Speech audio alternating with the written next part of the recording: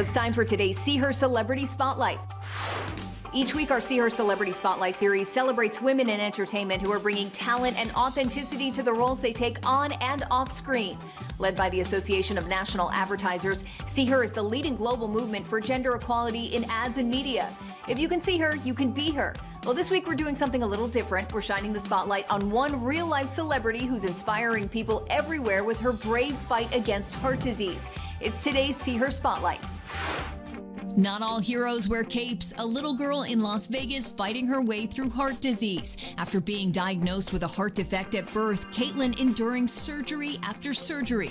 But that never slowed her down. Now at 10 years old, she's as spunky as ever, playing soccer, dancing, and living life to the fullest. Happy birthday!